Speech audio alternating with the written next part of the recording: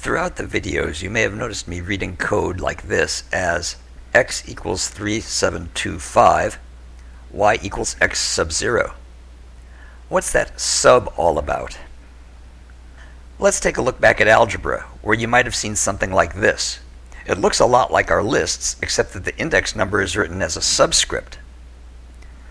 When computers first started being used for scientific purposes, programmers needed to represent lists like this, but they couldn't do subscripts on a teletype or punched cards.